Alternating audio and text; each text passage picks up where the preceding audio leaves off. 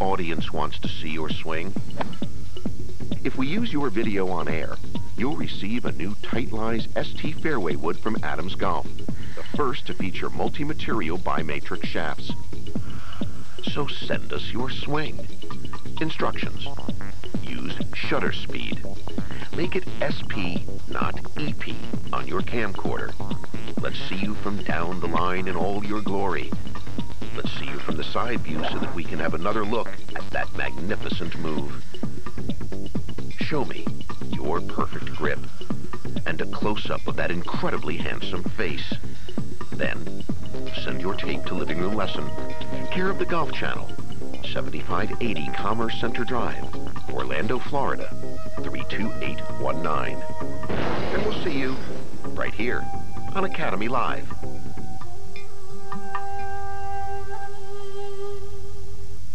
Welcome back to our Adams Tight-Lie Living Room Lesson with our subject and friend tonight, Dan Gillette. How are you, sir? I'm doing well, thank you.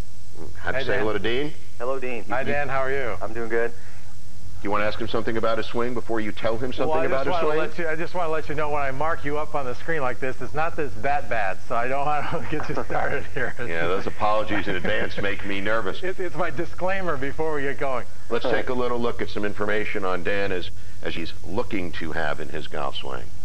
Dan, when you play, what typically happens to your shots? They don't go very far, and they'll trail off a lot to the left. Yeah. And if I really hit it bad, it'll slice real bad. Okay. Well, the left part is going to come. One, you have a fairly overly strong grip here, particularly with your left hand. So you'll notice as we get later in your swing, at the top of your swing up here, when the blade gets up there, that your face is very shut. All right. The big move is the first move back. Now, the Grant Wade is a student of mine, but also just a tremendous golf swing, one that you could emulate. It has great balance, movement, rhythm. And you'll notice in this first section here, we stopped it. You've overturned your chest and your hips at this point compared to Grant. Grant is facing more, you know, the camera angle, and so is the chest.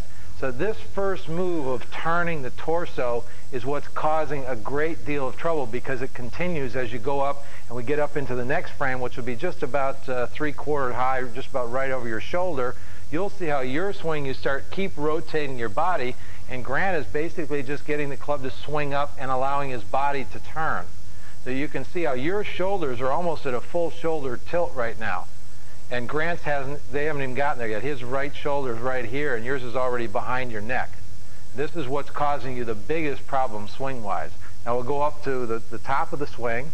As we get up to the top of the swing, you'll notice you keep turning your back, and we put a red line here so that you've overturned here, and your hips are actually pointing out behind you. In Grant's case, his hips or belt buckle are facing more the camera, and his shoulders are only at 90 degrees. Now, this also creates a big problem because it's overstressing your back, and we'll show that to you as you finish. Now, as we start the downswing, we move down to about waist high. You'll know, or 3/4, sorry. You'll notice that you turned your body to come down, and what happened is Grant moved his legs. You can see the bend in his left knee and calf, and yours is buckled the other direction. So you're starting down with your upper body as opposed to your lower body, because that's how you got back. You used your upper body and turn to get back. As we come down closer to impact, you'll notice that as Grant swings the club down, his left arm is relatively on a straight line, and yours is now kind of buckled. Your elbow goes out, and then you'll notice a little bit of a flip down here. Look at this line right here off your right leg. Your right leg is staying stuck, so that's what's causing this to start to buckle up, because your weight's staying back on your right foot.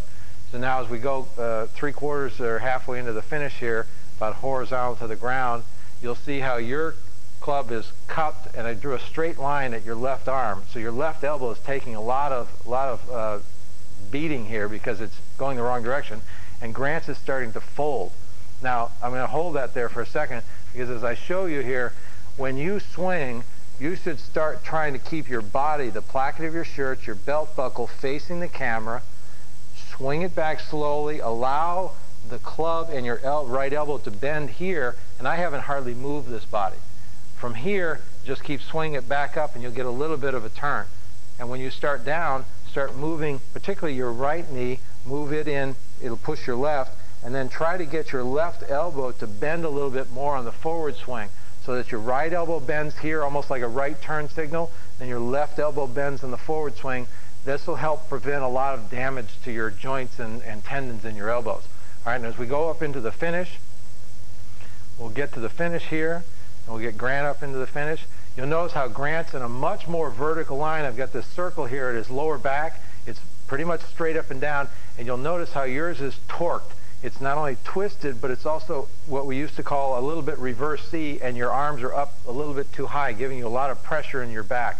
After the shot, the ball's already gone, and what we're trying to do is prevent, over time, more and more back injuries. So we try to get now the body to come back down like a Nick Price kind of a feeling, where you finish the swing and then just let your arms come back down so your spine is much more vertical. It'd be a lot easier to balance once you get finished. So the key things for you, one, I'd go for a little less strong grip. That'll help that left shot a lot. I'd weaken your left grip just a little bit.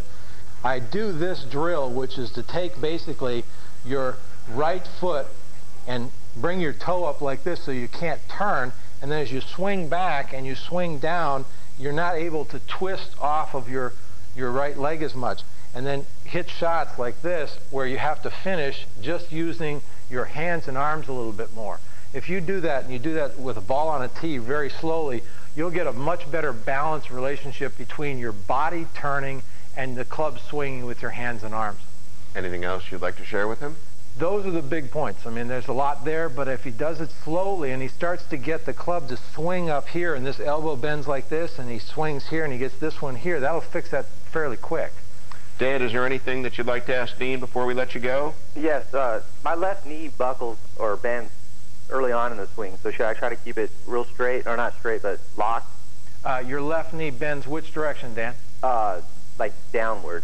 Downward? Yes, yeah. Towards the camera. As my backswing. Right. And that's because it's being forced to bend. It doesn't have a choice, because what you're doing is you're turning your body like this, and all your torso turn, your shoulder turn is using your left leg as your support leg. So when you go backwards and you reverse that, your body weight has to go back into your right leg. So what you want to do is take that and swing like this first to get the hands and arms to move a little bit, and then when you start actually putting both feet down, but you want it to the inside edge, a lot like skiing where you'd be cutting an edge. And if you get that to this point where you're 3/4 and your weight's there, then it'll be able to go the other direction. Thank you very much. You're welcome. Dan, thanks for being with us tonight. I'm glad you taped this. Work on your game, and it'd be great if you'd let us know in 100 days how you're doing. Okay. Take good care of yourself. Thanks for being with us. We'll be right back and take your calls.